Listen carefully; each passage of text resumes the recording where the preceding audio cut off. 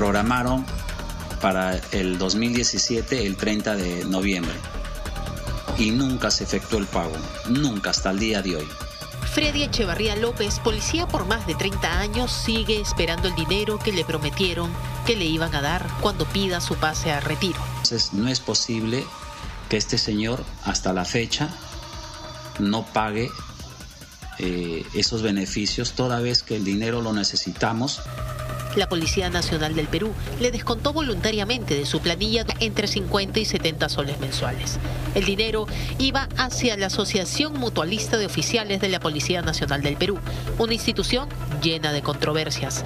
La última, el general en retiro, Adolfo Matos Vinces, administrador de la Mutual, ha sido sentenciado por pagar 100.000 soles a una jueza que lo ayudó, según el fallo judicial, a permanecer en el cargo. Ya han pasado más de 6 años. Como verán, uno necesita ese dinero con suma urgencia.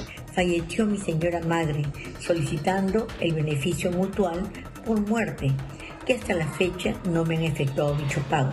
A la mayor en retiro, Carmen Dora Mendoza, le deben 13.000 soles. A César Paredes, comandante en retiro, 6.000 soles. Y así, decenas de oficiales que dieron su vida a la institución siguen esperando dinero que no se sabe cuándo podrán recuperar. Solamente al parecer ha devuelto a los generales, comandantes generales o conocidos, o personas que le han hecho proceso judicial. Cuando se ha visto entre las cuentas se ha ido a devolverlos, y eso no es así. Hay gente que ha fallecido, hay gente que está con enfermedades terminales como cáncer. Sin embargo, la Policía Nacional sigue descontando de sus planillas oficiales en actividad. Accedimos a una boleta del mes de junio de un oficial de policía donde se muestra que el último aporte a la MOF fue de 71 soles. ¿Pero qué es la MOF?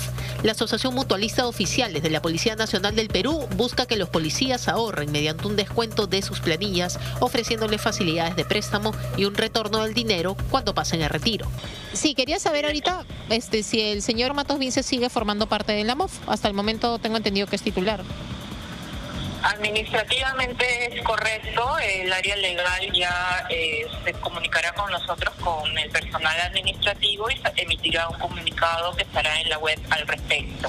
Y una consulta, hay decenas de personas que están pidiendo que se les devuelvan sus aportes. ¿Qué solución van a tener con ellos? De igual manera, en ese comunicado también se va a transmitir dicha información. Pero ya han emitido varios comunicados, hay personas que están procediendo de manera legal incluso contra la institución, contra la MOF. Ajá, claro, como le vuelvo a indicar, ya el área legal se va a comunicar. Fuimos a buscar a Matos Vinces a su domicilio. ¿Ah, sí? Creo que no sé qué problema tiene que fueron todos. Sí, claro. ¿Cuándo se han ido? Ya será como 3 días, 4 días. Ah, ¿se han ido todos? Sí. El abogado de la jueza también sentenciada, Olga Lourdes Palacios Tejada, apelará el fallo judicial. Estos dos cánones son importantes. Si me van a acusar de recibir dinero, solicitar y recibir, porque Fiscalía indica que habría solicitado, habría recibido, ¿cómo? ¿Dónde y cuándo? ¿En qué momento? Con todo lo sucedido, la Policía Nacional va a seguir haciendo estos descuentos.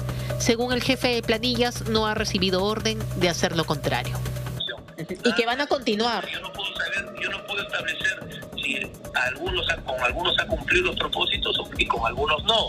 Yo solamente le voy a referir con respecto a los descuentos por planilla, que sí se están llevando de manera regular. Con sistemas que perjudican visiblemente a policías en retiro, la justicia se ve extremadamente lejana. Y peor aún, el futuro de los aportes de policías en actividad también está visiblemente en riesgo.